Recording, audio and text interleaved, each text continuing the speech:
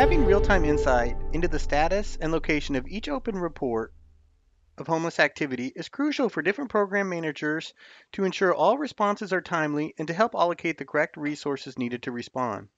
The homeless activity dashboard provides this configurable capability to meet the diverse needs of different types of organizations. In this particular example, I have the homeless activity dashboard set up to only display open reports.